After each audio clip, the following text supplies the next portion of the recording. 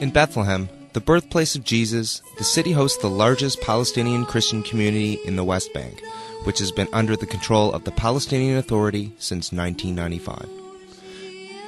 As preparations are underway for Christmas, the Palestinian Authority announced that the number of tourists this year that have visited the Holy City has approached nearly 1 million.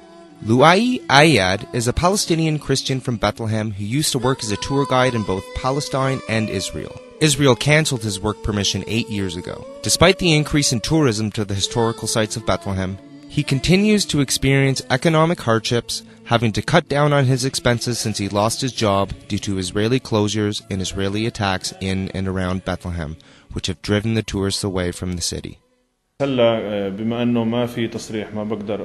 Because I have no permission to work in Israel, I've lost most of my work.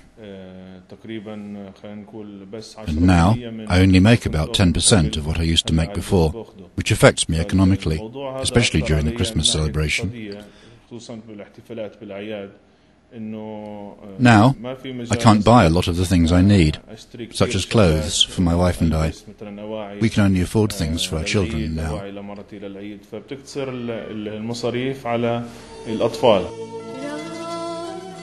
The economy in Bethlehem City depends, for the most part, on tourism and related work, such as Oriental souvenir manufacturing and retail shops to sell the products.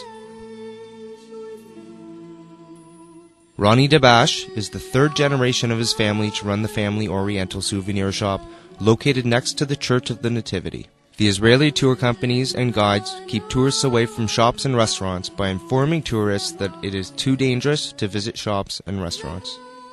We are not seeing any tourists coming to this market near the Nativity Church because, as we said, the tourists are coming, visiting the church and direct to the bus.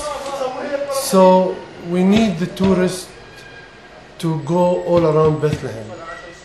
They should give them maybe half an hour free tour in Bethlehem. Shopping, to the restaurant, all over Bethlehem. The Holy City has been completely surrounded by the Israeli annexation wall and illegal settlements ever since the Second Palestinian Uprising, or known to locals as the Second Intifada. Frequent Israeli military incursions and attacks on Bethlehem are effectively driving the local economy to the edges of collapse. This year, we have achieved 1,140,000 tourists, a record number compared to past years. And what is more important, the number of tourists staying in Palestinian hotels has increased to 500,000.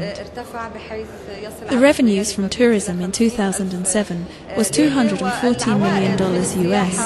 This year, initial estimates suggest revenues will reach $370 million US, an 80% increase on last year.